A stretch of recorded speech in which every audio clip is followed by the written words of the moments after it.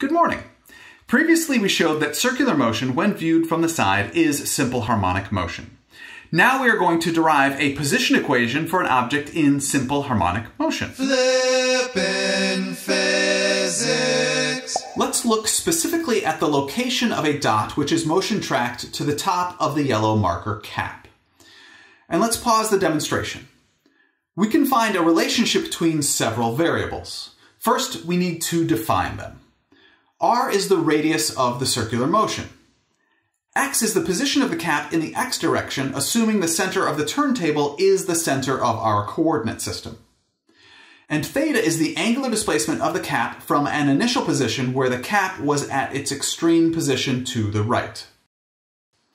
Cosine theta equals adjacent over hypotenuse, or the x position divided by radius.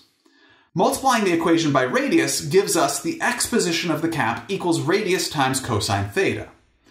Our goal is to determine the position of the cap as a function of time, so we need to get time into the equation.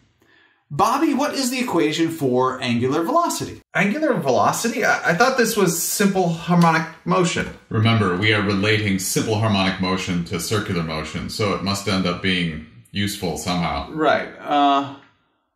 Angular velocity equals angular displacement over change in time. And delta always means final minus initial. In other words, angular velocity equals angular position final minus angular position initial divided by time final minus time initial.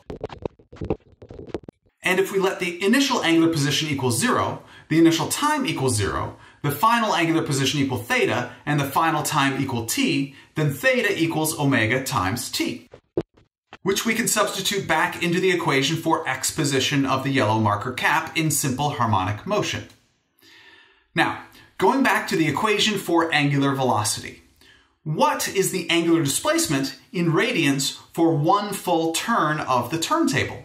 That would be 1 revolution, so 2 pi radians. And Bo, what is the change in time for one full cycle called? Change in time for one full cycle is the period, capital T. And because frequency equals the inverse of the period, omega equals 2 pi times frequency, which we can substitute back into the equation for the x position of the yellow marker cap in simple harmonic motion. And we get the x position of an object in simple harmonic motion equals r times the cosine of the quantity 2 pi times frequency times time. And also notice at the initial position, when time equals 0, this is the cosine of 0, which is 1. So the x position equals r. Relating that to simple harmonic motion, can anyone tell me what that quantity would be? Oh, that is the amplitude. Right. The magnitude of the maximum displacement from equilibrium position is amplitude, capital A.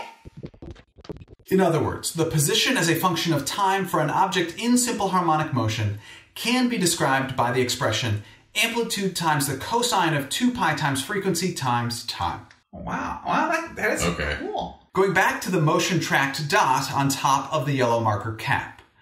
Notice we can isolate just the horizontal motion of the motion tracked dot. This is the position in the x direction of the motion tracked dot. Now, I'm going to rotate the path that describes the x position of the motion tracked dot by 90 degrees. I'm doing this because the x position of the motion tracked dot will be on the vertical axis of the graph we are about to make. Again, remember the motion of this dot describes the x position of the yellow marker cap.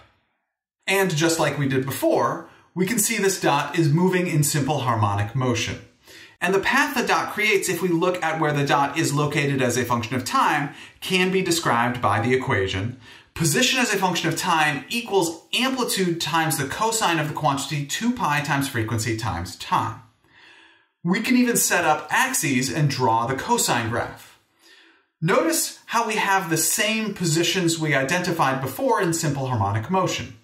Positions 1 and 3 are the maximum magnitude displacement or amplitude, and position 2 is at the equilibrium position. Why did you say can?